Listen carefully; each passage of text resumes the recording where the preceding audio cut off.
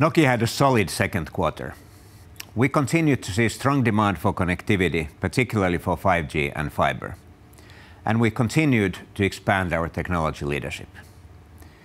We achieved a record-breaking home broadband speed in the US of 100 gigabits per second. And within the same week, we set a new 5G uplink speed record in Finland.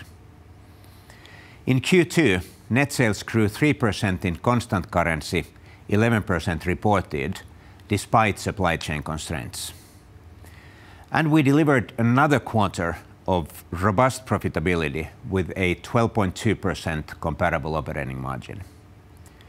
We maintained the positive momentum in our enterprise business, which included double-digit growth in private wireless, further extending our lead in this key market. All in all, it was a strong first half to the year that leaves us well placed to achieve our goals for 2022. Thank you to all our customers and partners, and most importantly, well done to the Nokia team.